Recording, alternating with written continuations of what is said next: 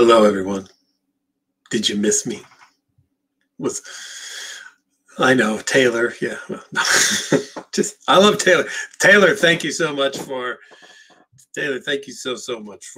taking over the last 2 weeks when I was doing some work-related things on a little bit of travel and things of that nature. So I had a nice time.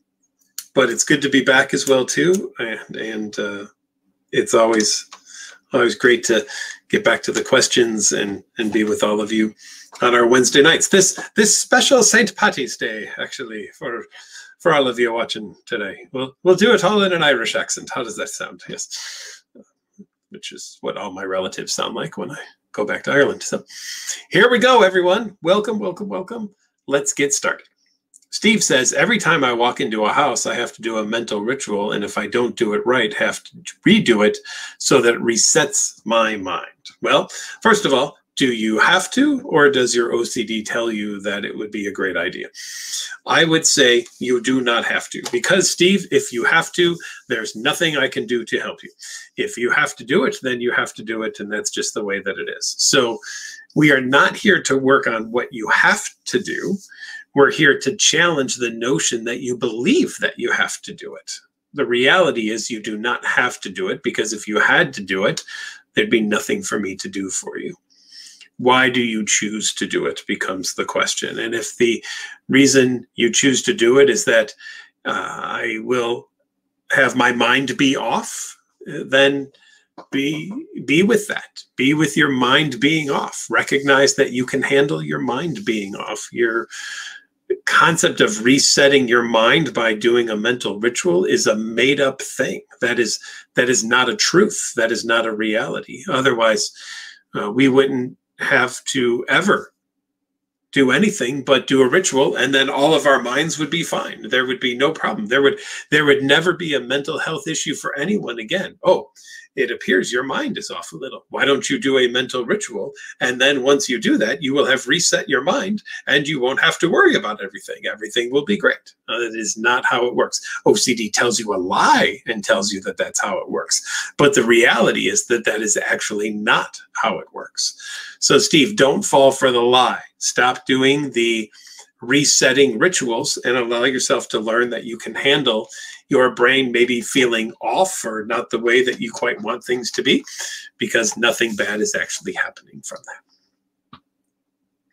How common is a fear of schizophrenia? I have researched so much about this fear that I've now create and question every thought I have to see if it relates to schizophrenia. It's making me feel anxious. Well, the fear that I would have schizophrenia falls under the what if category, right? What if I get schizophrenia? What if I develop schizophrenia? And could be something then we start to do a lot of research on, and we're constantly looking to see, was that a schizophrenia thought? Was that a real thought? What is a real thought versus what's a non-real thought? What's a schizophrenia thought? What's a not schizophrenia thought? Blah, blah, blah. And yes, that can definitely be something that OCD jumps onto. What if I become this or have this? Or we see that with physical illness. We can see that with mental health issues. I even had someone who's afraid, what if I bump into someone and we trade brains, right? So you could even trade a brain according to OCD. That is a possibility in the OCD world, right? Remember, in the OCD world, everything is a possibility. There's nothing that is impossible to OCD. So if that's the case, OCD can get you to be afraid of absolutely anything and everything, because anything and everything is possible when you have OCD. And what I want people to recognize is that possibility does not equal probability. Just because something is possible does not mean it is very probable. Right? But when you have OCD, possible equals probable, and therefore, if it's possible, it's 100% probable, and that means I have to do something about it, or else something bad is going to happen. Right? Look at the level of responsibility that OCD throws upon you. You are responsible for anything that happens in your life, and you can challenge everything in your life and make everything better by just doing some compulsions and satisfying the OCD. You will never have a problem again in your life once you give in to what the OCD wants you to do. Well, that's ridiculous, of course, but again, OCD tells lies and gets you to believe these types of things, and everybody starts falling for it who has OCD. They see that as the truth. So Richie says here, you've struggled with that similar thing and also have become afraid of going crazy or snapping. Be kind and patient with yourself and try not to Google too much. Yes, that's always a good idea. The more research you do on something, the more of a compulsion that becomes, the more likely you're just going to want to keep doing that over and over again as well, too. Shalanda says, how do I get over harm OCD towards family and coworkers? Well, allowing yourself to have whatever intrusive thoughts or images or urges that you have about harming people and being around those people while you're having them, right? So I guess we'll do what I normally do. It's been a few weeks, and maybe, Shalanda, you haven't heard me, but Shalanda, there's a potential by the end of this webinar that I will go across the street, burn my neighbor's house down with all of them in it. I will take a poop in the middle of the street, put it into a brown bag, light it on fire, put it on another neighbor's porch, ring the doorbell, and then he'll come out, stomp it out, but then get poop on the shoe. While coming back, I will shoot some migrating birds that cross paths over my house all of the time, leaving a strewn about dead carcass of birds all over the place. And then I will come home and I will just sit in here and laugh about it. Now, guess what, Shalanda? There's a possibility that that could happen. But I'm going to go with the probability is amazingly low, right? And I've used that example now at least 15 times in these webinars. And so far, my neighbors have not been burned out of their house, and as far as I know, have not been ding-dong ditched with a pile of burning poop on their doorstep as well, too. Even though I keep talking about it all the time, and I have all the potential for doing it whatsoever, right? So how do you overcome OCD harm thoughts towards your family and your coworker? Stick around your family and your coworker and learn that just because you have them doesn't mean that you're going to do anything to them. Okay. If any of you are home right now with anyone else, you could all do this right now. You could all think about, within the next hour, I could go punch someone in my family. Yeah, my wife's upstairs. Within the next hour, I could go upstairs and I could just say, excuse me, everyone, I need to go punch my wife. Be right back. Just give me a moment. And then I could go upstairs and I could do it and I could come back. I could think about that. Doesn't mean I'm going to do it, but I can think about it. And guess what? I'm not afraid of thinking about it because I recognize it as just a thought. And I don't take a look at every thought that I have or image that I have or urge that I have means that it's made me more likely to actually go and do something. And that's the difference between somebody with and somebody without OCD, right? The person with OCD says, well, boy, that could become true. What if I were, that would be awful or horrible. I better do everything that I possibly can to make sure that that doesn't happen. And the person without OCD says, oh, that was weird. And then they go on with their life. Okay. Nick B says, the graph is back. Yes, thank you, Nick. It's good. Good to see. He says that's what the kids are calling me these days. I like that. Huh? You can call me Grath. I've had Grath. I've had PB McG. That's a good one as well. So lots of nicknames that you could call me. Getty was my nickname in college. So all sorts of fun stuff. All right. Quick question, Dr. McGrath. How do you come up with exposures on the spot? Sometimes I stumble with what I can do when the OCD and the compulsions are both mentally oriented. Is there a simple trick? I think the simple trick, honestly, Nick, is practice.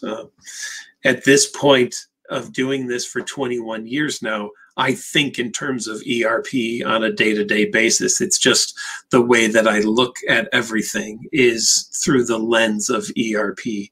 If I'm even not working and I see things happening in my day-to-day life, I think about, That could be an interesting exposure and response prevention exercise right there. Right? If I'm in a store and someone's stocking shelves and they have a bandage on, I think about, oh, I know people who would not want to buy that food right there because that person had a bandage on, and what if that was infecting the food in some ways? Or if I'm driving and there's someone on a bicycle, I think about, well, I know people who would want to switch lanes right now or turn down this side street before they came across the person on the bicycle because they'd be afraid they'd run it over. So I think that a lot of what you have to do is just practice ERP and continue to challenge yourself of writing down what would be good ERPs in the future. If you use the NoCD app, program those right into the app for yourself to do exercises and allow yourself just to become your own expert at your own ERP. I think you'll find that that will be very helpful. Marcelino says, I feel like my thoughts now, which are almost every minute or so, are self-sabotaging thoughts. I am making up to bring me back into this loop. Is this common in recovery? Yeah, well, of course, shocker probably to no one listening to this, OCD will attempt to sabotage therapy for OCD, right? So OCD will get you to doubt whatever it is that you think, or how much are you thinking what you're thinking, and why are you thinking what you're thinking, and shouldn't you be thinking something different than what you're thinking, and all of these types of things. So it is no surprise to anyone that somebody with OCD, while in the midst of getting some help, might start to experience some self-sabotaging thoughts and wonder, am I doing therapy correctly? What if I don't do therapy the right way? Does that then mean that there's something wrong with me because I'm not doing therapy the way that I'm supposed to be doing therapy? And how can my OCD go away if I don't do therapy exactly the right way? So that would be very, very common as well. A reminder to everyone, tonight's webinar brought to you, of course, by NoCD. NoCD, a downloadable app that you can get on Google Play or iOS. And you can go to treatmyocd.com or nocd.com and you can get set up with one of our teletherapists. There's, I used to think it was over there, but Kaylee sometimes says it's over there. So Kaylee will tell you, but there's a button somewhere around that you can click on as well too, and we'll let you know that you can click on that and you can get in touch with one of our intake and care team members, and they will set you up for one of our free calls to see if NoCD therapy might be right for you. And we are proud to also welcome our UK members as well. Hello, chip cheerio to all of you over there in the UK. And we continue to get more and more insurance coverage all the time. So keep checking us out to see if NoCD therapy might be right for you. Crusher, you're welcome. I'm always happy to take your questions. Crusher is quoting some Rush lyrics to me. Thank you. One from The Enemy Within. Things crawl in the darkness, that imagination spins. Needles at your nerves crawl like spiders on your skin. Yes. Pounding at your temple. Good stuff. Thank you, Crusher. Always appreciate a good Rush lyric, by the way. Does ERP get to the root of the problem by only addressing the behavior and not the core of the problem? Asks Skylar. Skylar, thank you for that question. I think that's a very important question, and sometimes why many people who do talk therapy don't like ERP. But I always find it interesting, Skylar. Most of the people who come to us from talk therapy and have found that no matter how much they talked about their OCD, it wasn't getting them anywhere. It was the ERP that actually did it. So I don't know, Skylar, that we need to think about it in terms of getting to the root of the problem. I mean, Skylar, let me offer this to you. Imagine you come in to see me because you have a fear of heights, and we spend 7 sessions talking about why you're afraid of heights. And at the 7th session, we finally come up with, you know what, Skylar? You fell down a flight of stairs at age of 7, and you have been afraid of being more than 1 story up ever since then. Are you no longer afraid of heights, Skylar? I'm going to bet you are still afraid of heights. Knowing in this instance where it came from is not as important as what are you going to do about it. And I think a lot of therapists have spent a lot of time with people trying to figure out where did the OCD come from, believing that only by first knowing where the OCD came from will we then be able to help you.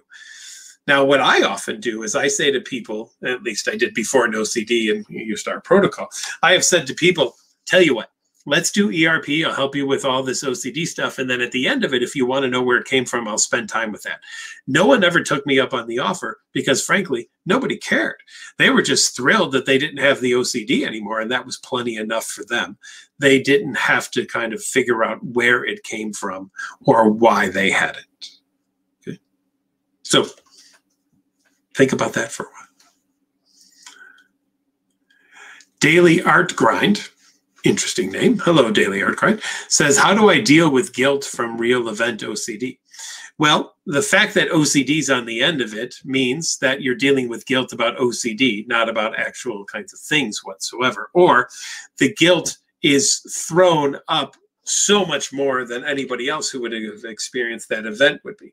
So real event, I think, looks at a couple of things. Number one, there's something that actually happened. Or number two, I think something happened, and I think I remember it that way, but I can't be quite sure, and so I need to keep going back and trying to figure out if that's the way that it happened. Either way, what a useless thing guilt is for so many things, right? So if I cut someone off in traffic last year, how much guilt should I hold on to because I cut somebody off in traffic? Just curious. Is there a 4-day guilt? Is that a 7-day guilt? Should we assign a level of guilt for people to feel for any potential wrong that they could ever make? Is that the way that we should go about this? Or is guilt really helpful? Now, guilt's a normal, natural human emotion, okay? Obviously. It's not about don't ever feel guilt again. That would be ridiculous. Everybody in the world experiences guilt about things. That's fine. Unless potentially you have one of those personality types of disorders that really gets you to feel no guilt about things whatsoever. But then your OCD can say, well, what if I'm one of those people, right? What if I'm going to do things and I'm not going to feel guilt about it? So now I feel guilty about not feeling guilt, right? And you can see kind of the ridiculous notion of it there. But here's what I'll ask you to think about Daily Art Grind. Does your guilt help you or does it get in the way? And if it gets in the way, is it really helping? No, it's getting in the way. Even though we don't really do many things unless we think they're going to be helpful, right? So OCD might say to you, guilt is a good thing. Guilt will help you to remind you to not do the things that create guilt again in the future. But if you don't feel guilt anymore about those things, then you might be more likely to do those things in the future because now you don't feel guilty about them. Okay? That would be like me following around anyone in the world and just reading off the litany of badness and sins and things they've done. You know, maybe all of us should be assigned a follower and a town crier who just walks behind us and says, the person in front of me at age 4 told their mother they were fat. At age 7, they gave a slight finger to Sister Mary Lou in Catholic school. You know, one of these or something like that. In 3rd grade, they stole Chrissy's Cheetos while she wasn't looking. You know, and where does it end? I mean, where do we stop the guilt experience for things for people, right? And what do we actually get out of it? Motivation by guilt is not motivation. Motivation by guilt just puts people down and makes them feel awful and horrible. Now, many people have this notion that I call specialness. The rules of the world apply to me differently than they do to everybody else. Everyone else, I would never make anyone else feel guilty. But me, on the other hand, oh, yes, indeed. I can only be motivated by feeling bad. So I need to remind myself of every dumb, stupid thing I've ever done in the world to make sure I don't ever do it again. And that's what will help me be better. But I wouldn't do that for anybody else. I wouldn't remind anybody else of any of the dumb, stupid things they've ever done because I know that it would make them feel worse if I did that. Well, guess what? It'll make you feel worse too. Just so you know. T. Martin, with real event OCD, my subject matter is different. I'm embarrassed of what a therapist would think. Well, that could be something that you use, T. Martin, as a reason to not talk about something, right? But here's the unfair piece of that. You're assuming that I would think bad about you if you told me something, right? That's your assumption. You're going in with that assumption that I would think bad about you. And the reality of it is that you don't know what's going on in my head. So how can you know what I'm thinking before I even do something? How is that even possible? I'd say it's not.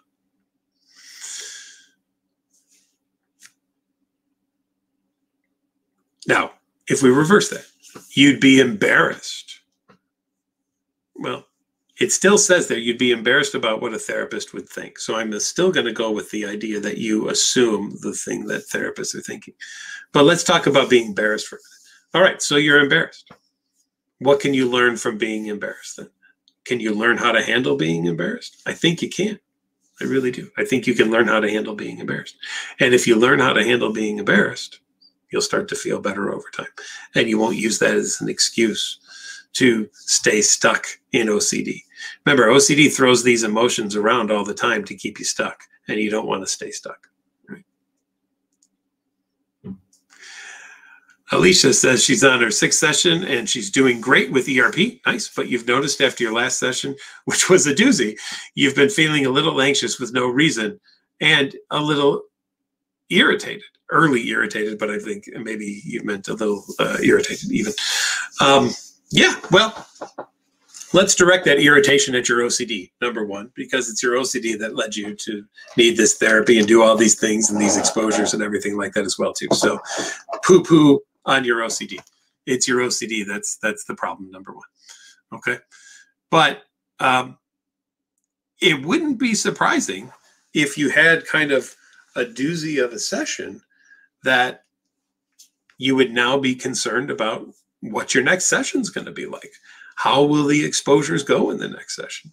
What will occur in that session, right? So I think it's normal and natural.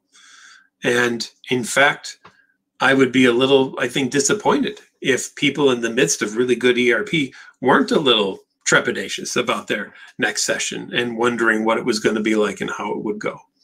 So congratulations. You're, I think, exactly where we want you to be. And that's wonderful. Good job.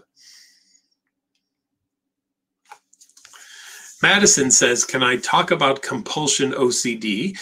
I tend to focus on any mistakes, regrets in my past, and want to go back and disclose things from 3+ years, or my OCD tells me to do so. So I don't know in the sense of compulsion OCD, but I'll say this: OCD is two things. It's obsessions and compulsions. Okay, so just to kind of throw that piece out there, number one. But what we're looking at here is the compulsion, it sounds like, that you have is to want to go back and disclose or confess things, because then you think that will clear your conscience or clear out any mistakes that you might have made, and will help you to not regret things. Well, let's talk about that a little bit. What would happen if you didn't do it? Right? You might live with some guilt or regret for the rest of your life. Okay. And from just kind of a pop psychology idea, well, wouldn't it be great just to not have to do that? So just go back and confess all these things. And yet there may be people, and believe me, I've treated this, when people have done this and they tell me about it, pretty much anyone they confess to or make talk about a mistake or a regret or something like that, almost everyone they go up to says, what are you talking about? What?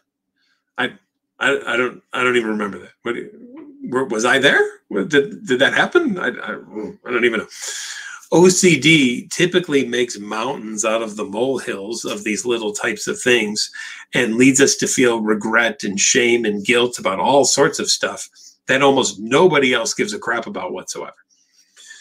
So I don't know that you would get out of this experience what you might be hoping for, that people would forgive you, because the reality is they probably don't even remember most of this stuff. It would be more in service of your OCD to do this. And your OCD, once you do this, will then say to you, okay, well, that was round one. Now there's these regrets and shames and things we have to do. And I think, unfortunately, Madison, you would find the process would never end. And you would just feel compelled more and more over time to keep having to get more and more people telling you it's fine and it's okay, and get all the reassurance that you possibly can. So the going back and doing this might just be a great way for your OCD to get reassured. And boy, we know this. OCD's favorite food in the world is a little bit of reassurance sprinkled with some salt on it, right? A little salty reassurance is just a lovely thing. Sometimes a little sugar and reassurance goes well too, but reassurance is the food of OCD in many, many ways, as are compulsions, right? And substance use can be involved in there, and distraction and avoidance. Those 5 safety behaviors that people do are the things that actually maintain OCD and keep it sticking around for longer and longer, instead of the thing that leads it to go away. Adrian One Oak: has anyone with harm OCD ever acted on their thoughts? Ever? I mean, I don't know every single person in the world who's ever had harm OCD, so I cannot give you a 100%. Absolutely not whatsoever. I can tell you, in 21 years of treating OCD, I've never seen it happen, nor do I know any therapist who has ever seen it happen as well. Okay, so that's what I can tell you. And one of my favorite exposure and response prevention exercises I ever did with someone who had a harm OCD, who was afraid, what if I push somebody into a train, was, after working with her in my office and doing things, was eventually to take her to a train track. And I stood a foot from the tracks, and I put my hands behind my back and interlaced my fingers, and I had her stand behind me, and I had her put her hands on my shoulder, and I waited for a train to come. And as the train was getting closer and closer, I turned my head and I looked at her. I said, okay, here's your chance. Go ahead and push me into the train. And I just faced forward again, and I stood there. And as the train got closer and closer, I started yelling, all right, come on, let's go. Here's your chance. Let's go. Come on. Come on. Why are you not pushing me? Let's go. Chop, chop. And then the train was in front of me, and it was like this close to me. And I was like, go ahead. I'm almost there. We're so close. You just got to give a little nudge right now. Just give a little tiny push. I am off balance. I have my hands are not in front of me. I won't be able to stop myself. This is your chance. And then the train went by. And I said, well, you missed, but we might as well wait for the next one to see what happens with the next one. And after 9 trains went by, she realized, I guess that I'm not going to push anyone into a train. Great. Wonderful. You did it. Congratulations.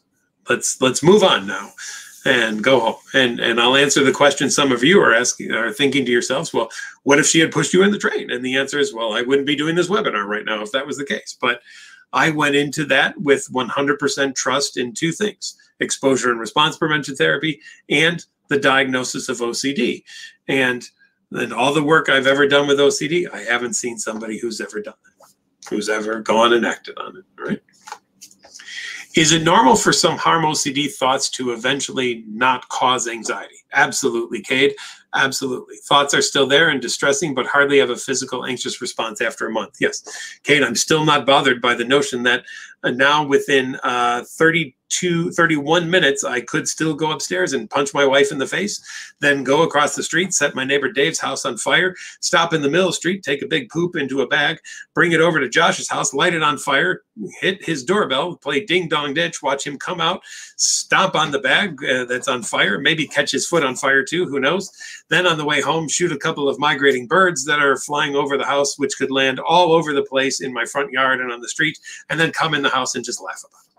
Still have 31 minutes of that potential happening. We'll see how it goes. But guess what, Cade? I'm not bothered by it in the slightest. Okay. Element 9 says, hi, McGrath. Hi, Element 9. I'm currently in CBT with ERP. However, I'm having a very hard time keeping my progress. So much so I'm actually starting to fall back on things I've had some progress on. Any tips? I would say, how about instead of currently being in CBT with ERP, how about just being in ERP? CBT is great for lots of stuff, but I would say this: if you really want to get the best bang for your buck in the work that you need to do with OCD, just really focus on that ERP. That's the thing to really, really just drive into, is exposing yourself to those uncomfortable things and doing response prevention, not giving into those compulsions, those safety behaviors that you normally do, and allowing yourself to sit with discomfort and learn that you can handle being uncomfortable. Those are the things that really need to happen. And I think if you do that and you put your efforts really, really into that, you'll see great results coming forward. Reminder, once again, tonight's webinar brought to you by NoCD. NoCD, a downloadable app that you can get on Google Play and iOS. And you can reach out to NoCD for therapy at treatmyocd.com or nocd.com, or you can hit that therapist button on the app as well, or somewhere around here there's a button, I think, too, that you can click on as well. But background Kaylee, you'll throw that in the comics, I know, and let us go with that. So that will be wonderful. Santa, how do you deal with intrusive thoughts during studying? Well, you study and you allow for the intrusive thoughts to be there and learn how to let them go away. So what this might mean, Santa, is the first few times you're going to be studying, it's not going to go great, right? Why? Because you're so used to probably doing some kind of compulsion to get rid of the thought or the image or the urge, and then it goes away for a little bit, but then it comes back, and then you have to do it again, and then you have to do it again. So you're going to say to me, yeah, but if I let it be there, I won't be able to study. And I'll say to you, yeah, but if you keep doing compulsions, you're also not studying either, right? So which one do you want to do? Keep doing compulsions, which just guarantees that you're going to do more compulsions, or do it my way, not do compulsions, allow yourself to learn how to handle doing it without compulsions, and eventually not needing to do compulsions anymore. My way gives you an out. Sticking with compulsions does not. Compulsions just make the use of more compulsions. They don't make things go better. Okay, so you might even practice reading or studying something that's not all that important. Maybe not even an actual assignment from school. Just, I'll give you an assignment, Santa. I want you to read a novel, and I want you to report back next to me about the first 25 pages of that novel and what the theme of the novel was in the first 25 pages, okay? And I want you to do that without doing a compulsion while you're reading it, even though I told you to study. Let's see how it goes. Antonio, can it become an obsession to always try to escape from ruminating? Sure, anything can become an obsession over time, right? Yeah, or a compulsion. In fact, I'd probably put this more in a compulsion, Antonio, than an obsession. Your obsession might be the belief that you need to escape from something, and the compulsion will be attempting to run away from it, right? So just because there are things that you want to run away from doesn't mean that you need to run away from them. You can sit with the discomfort of things without having to run away from them. And that really is what ERP is attempting to get people to do, is to do that. All right? Good luck. Hey, Natalie, I've noticed I have anticipatory anxiety, and when I do my exposure, it's not as bad as I predict it will be. Still not comfortable, but my worst case scenario isn't happening. Well, thank you for saying that, Natalie, because that is just the thing that happens all the time for people who have anxiety-based disorders and OCD, is the anticipation is almost always worse than the actual event, right? Going back again, did any of you ever read a book? It was a Sesame Street book, and it was Grover. And when you open it up, he says, now, don't turn to the next page. There's a monster on the next page.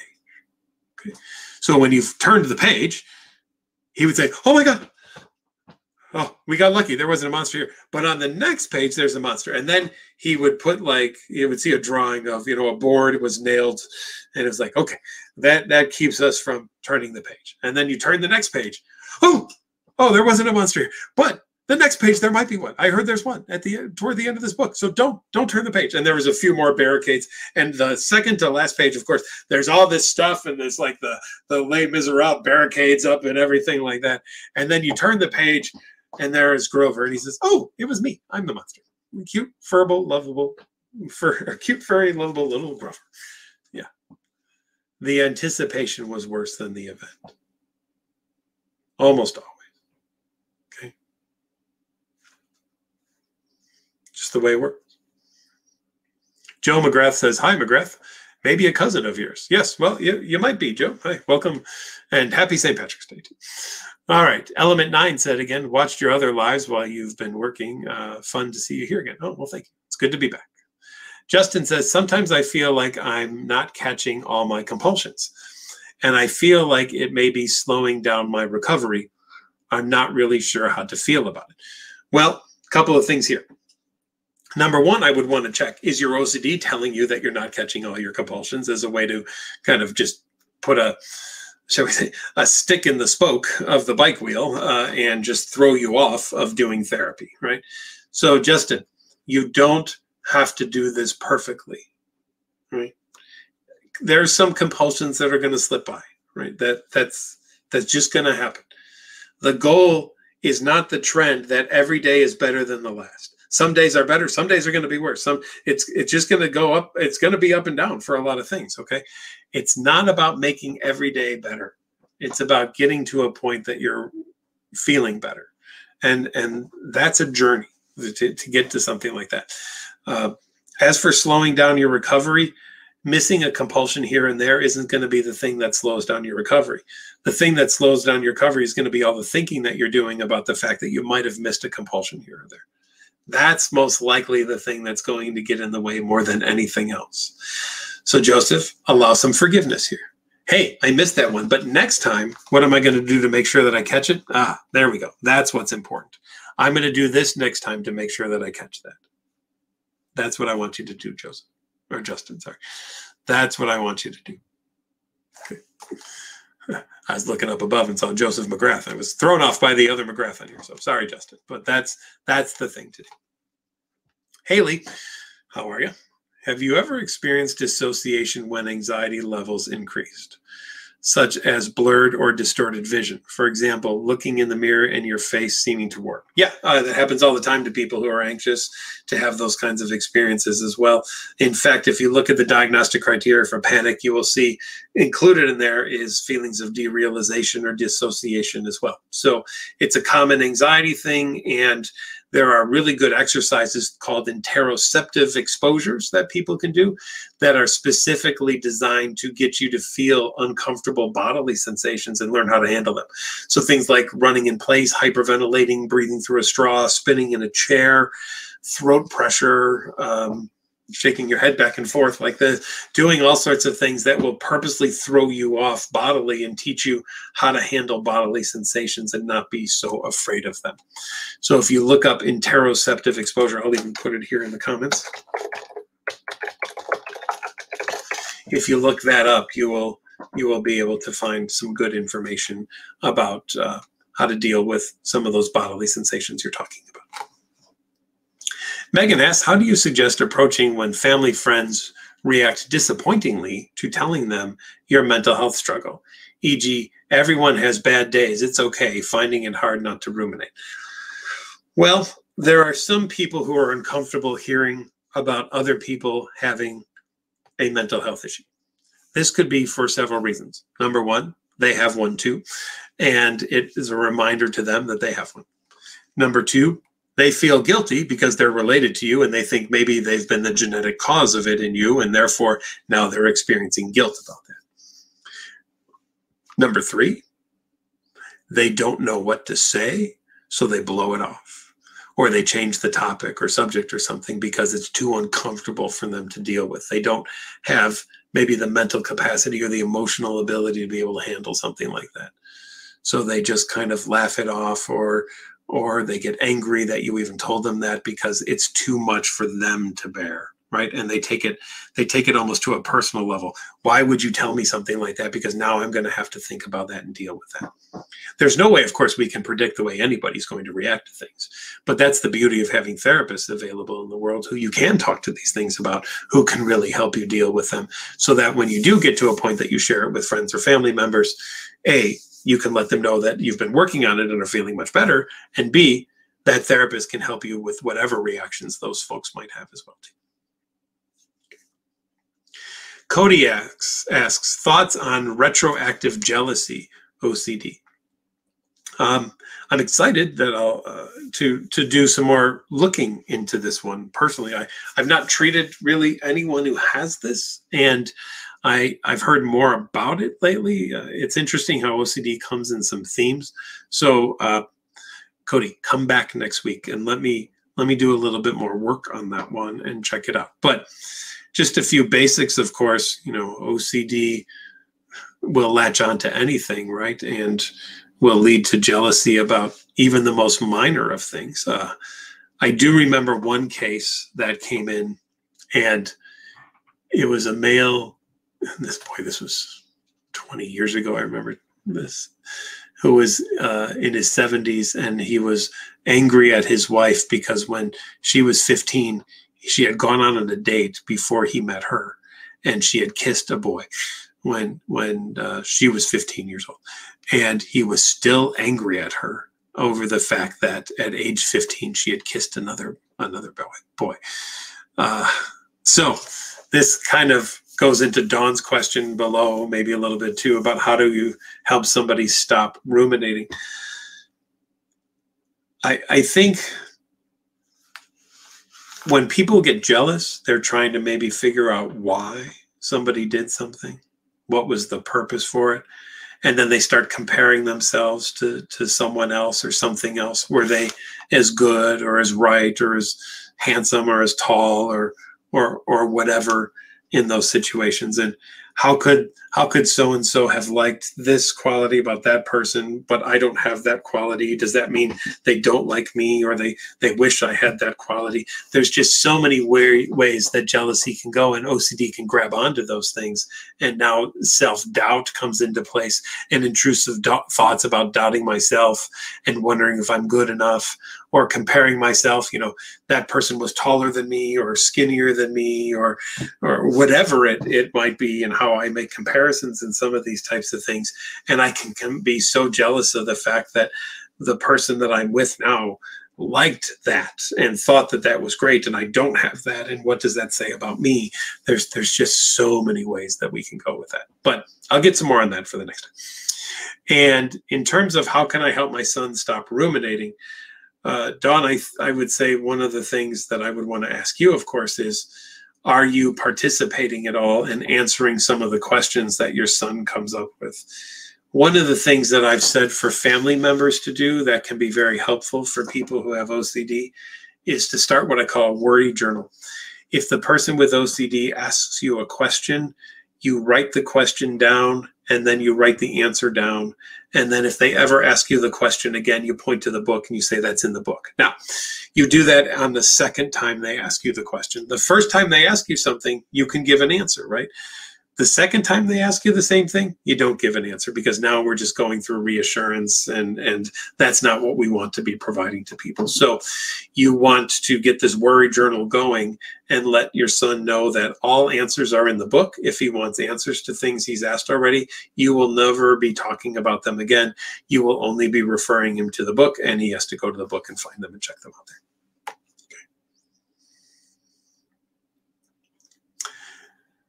Madison said, can I talk about confession OCD? I tend to focus on past regrets, mistakes, and I think we did that one a little bit already, so we got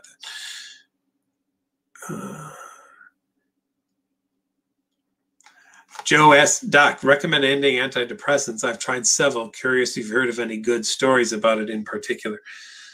In terms of it, one of the older medications for OCD, clomipramine, is still, from a research stand, shows some of the best results, but it's not one that they go to at first because it's a tricyclic, which means it has more side effects. But it does remind me, let me make a note here that I will get Jamie on here, Dr. Jamie Feusner, and he is one of our psychiatrists. He's our chief medical officer, actually, here at NoCD, and I will bring him on to the podcast here as well too. So just made a little note for myself. Dr. Jamie Feusner, our chief medical officer. We'll get him in here for that. Colin asks if themes can shift in as ERP begins to lower your anxiety surrounding existing themes. 100%, Colin. Always not uncommon whatsoever. Happens a ton of times. Yes. So don't be shocked by it. Don't be surprised. In fact, now that you've been dealing with the thing that is the current soup du jour, right? Other soups that you served in the past might come back up now that you've dealt with the current thing. So sometimes people will be a washer, and then suddenly they think one day they didn't check something, and it's like, oh my gosh, now I gotta go take a look at that. And then you know, they go for a while being very concerned about the checking, and then it's like one day, oh wait, there was a kid there, and I might have had a dirty thought about them, and now that's the thing. And so don't be surprised if you work on that one. Those other ones that used to be the most awful, horrible thing in the world until this thing showed up, now suddenly become the most awful, horrible thing in the world again, because now you've dealt with this thing that surpassed it at one point in time. The good thing is, doesn't matter what's going on, you're going to use ERP no matter what the theme is. So always keep that in the back of your head. What's the ERP that I'm going to do in this situation to help myself get through this? Okay. Megan says, I'm currently struggling with POCD, and I'm purposely bringing up very inappropriate sexual thoughts to see if it bothers me. I feel awful because I did this, not OCD doing it. Any tips to stop this? Well, Megan, that's in some ways what we might be doing purposely in ERP, is having people purposely think about things and recognize that just because I think them doesn't make them true or real or mean that I'm going to do them or anything like that. But of course, no matter what kind of OCD you have, you think, well, but this is the worst kind of OCD, and this is the worst thing that anyone could think of. It. No one should ever purposely think of these things. And Megan, I'm just going to go along the line of, again, a thought is just a thought, right? That's all that it is. Or an image is just an image, or an urge is just an urge. They don't make me do anything. And so I can think anything that I want to. It doesn't mean that I'm a bad person for having thought it, right? Or had an image of it or an urge of it. But when I have OCD, I am a bad person for having thought it or having an image or an urge of it, because I'm not supposed to.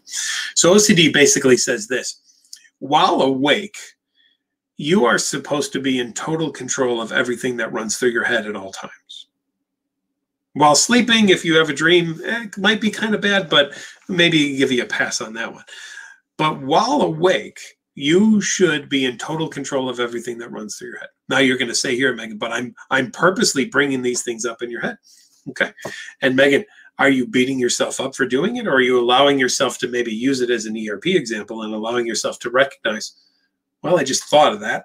Didn't mean I did it. And turns out I didn't really like it. Okay. Guess what? Great learning can occur from that kind of experience, Megan, if you allow for it to occur, instead of just bringing it up and then feeling bad about it and then doing the compulsion to try to make it go away. Okay. See how that works. Skylar said, would you recommend MBSR, mindfulness-based stress reduction, along with maybe ERP treatment? Well, here's the deal.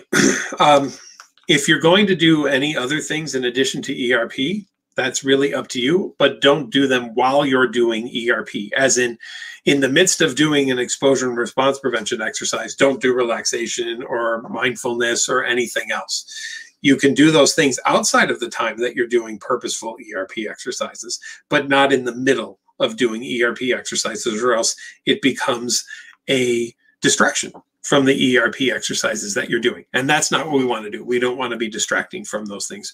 We want people to be fully engaged in those experiences. That's what's really important. Okay. Lisa says, why do sometimes when I am having an OCD anxiety attack and my OCD tells me that I need to do a compulsion, then after I do it, I have no idea why I did it in the first place? And then she says, I missed you the last few weeks. Thank you, Lisa. Well, Lisa, this might be that OCD's goal is to just get you to do the compulsion, right? And once you start doing it, it's like, oh, thank you. That's awesome. I don't even remember what all that tension was from, but boy, it just feels so good to get the relief from it, whatever it was. That could be what's happening. So your goal, of course, Lisa, is to not do the compulsion, right? Once you stop doing the compulsion, That's when OCD goes away. I mean, that's what our name is. No CD really stands for no compulsive disorder, right? That was Stephen's concept of it when he started the whole idea here. How can we get people to stop doing compulsions? How can we get people to do response prevention? That's the goal of all of this. So do your response prevention. And this question is moot in many ways. You won't have to be concerned about it. Alina says, hi, I have a question. Can intrusive thoughts feel real? Yes, they totally do. Otherwise, they wouldn't be intrusive. If they were just cartoons, you'd be like, well, that's weird, but whatever, you know. Just think about it from the nature of an intrusive thought. It's going to feel real. And if OCD didn't feel real, nobody would have OCD. They come in my office and, yeah, you know, I had this thought about running someone over in my car. Whatever, you know. How are you? Oh, I'm fine, thank you. It's good to see you again today. Thank you for coming in, chatting. I know that you pay me this money just to sit here and have a fun chat for an hour. No, that's not what it is. OCD has to feel real, or else it wouldn't be a disorder, right? So of course it's going to feel real. How could it feel anything but feel real? It has to feel real. Okay.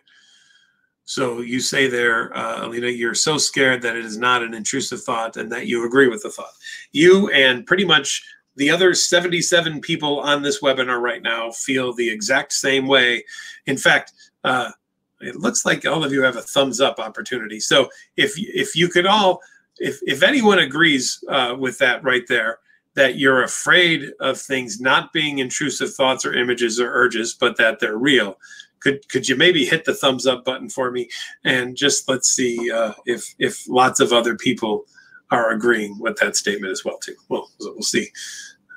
You'd have to find the thumbs up button first. I don't even know where it is personally, but I'm sure some of you have found it because I see a few of you have done it already. All right. Let's go on to a few other things here. I'll go down here. Oh, yeah, there we go. Thumbs ups everywhere. I see them now. Thumbs up. Yep. Some yeps, thumbs up. All right. There you go. Nikita says, thank you for saying what you said about OCD themes coming up. That is exactly what I suffered with to this day. It always helps so much to hear a similar story. Yeah, it happens all the time. So just know that out there, that's just the way that's going to be. All right.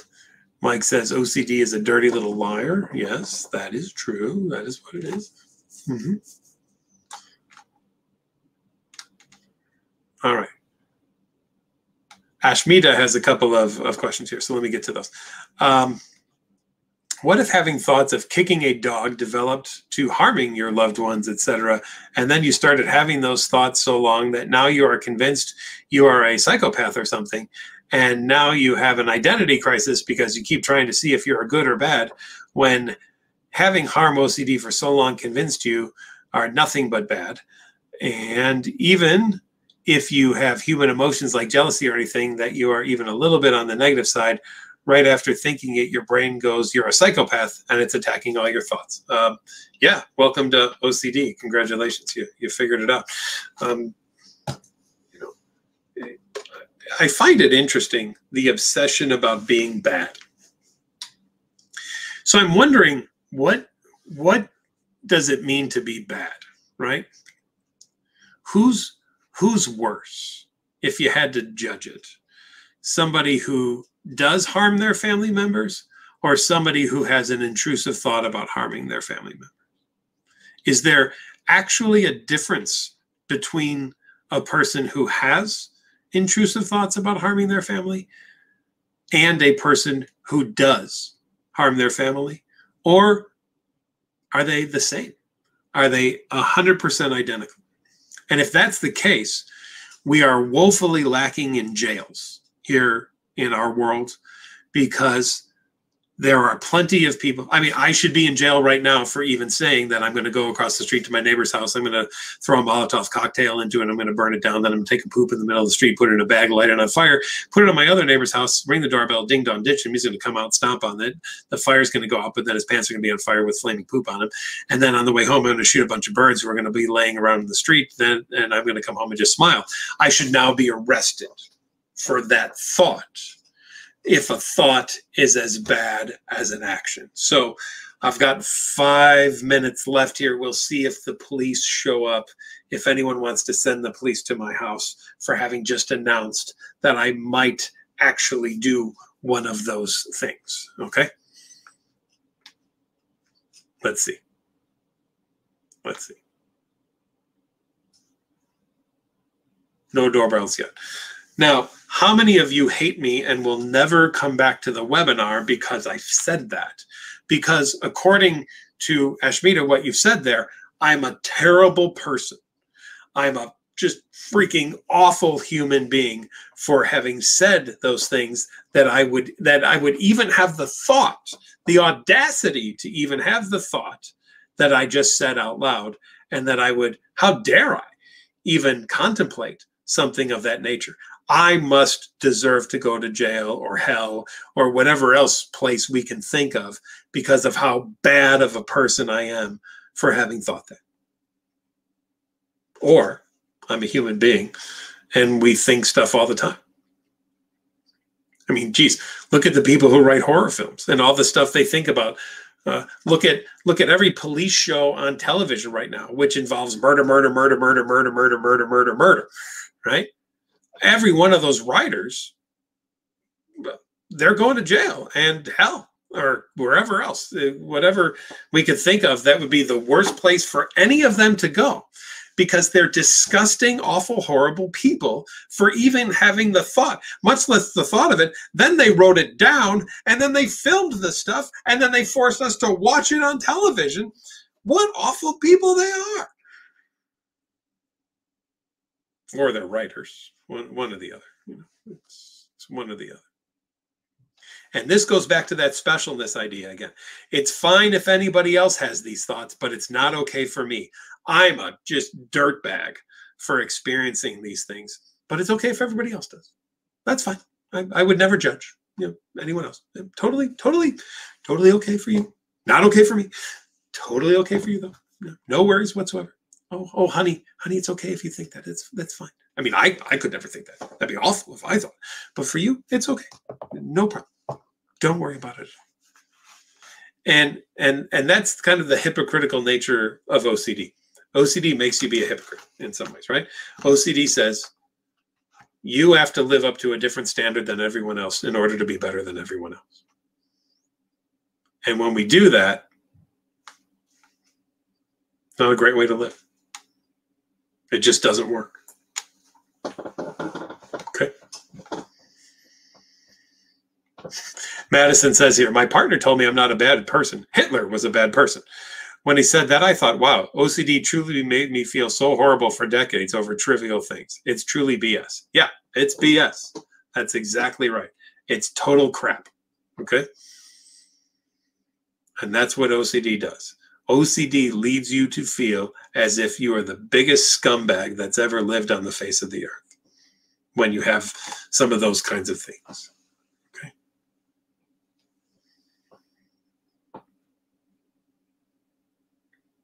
I want all of you to challenge yourself this week. Do something uncomfortable. Allow yourself to learn that you can handle it.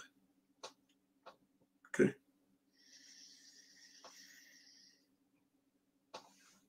Sit with a thought that you don't like. Hold an image in your head that you don't care for. Go about doing things even though you have urges to do harm or something or whatever it might be. Cough, spread COVID, who knows?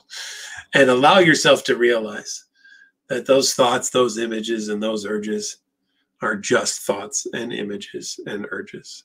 And that's all that they are. And be okay. This is our goal, right?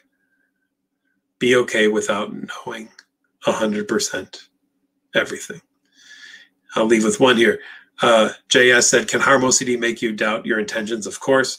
I feel horrible for not knowing if I'm capable of doing the thought or not. I'll tell you right now, JS, you are capable of doing, right? We're all capable of doing anything that's uncomfortable. Every one of us is capable of doing anything that OCD would bring up. But just because we're capable of it, or just because it's a possibility, does not mean it's a probability. And there's the difference. All right, everyone? There's the difference. Have a great week. I'll see you again next week. Happy St. Patrick's Day, everybody. Top of the morning to you if you're, well, it's top of the evening to you, I guess it would be. Be well, be good, be nice to yourself. Challenge your OCD. It's a jackass. It needs to go away. I hate it, and I will continue to do this until it's all gone. Good night.